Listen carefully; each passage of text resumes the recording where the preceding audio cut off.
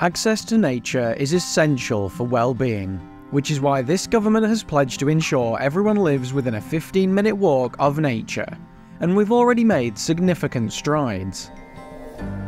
Last year, Natural England designated a new National Nature Reserve on a 28-kilometre stretch of the Lincolnshire coast. We've also established over 1,000 miles of the King Charles III England Coast Path.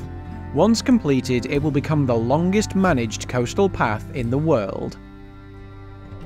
Since 2020, we've created and announced 5 new community forests.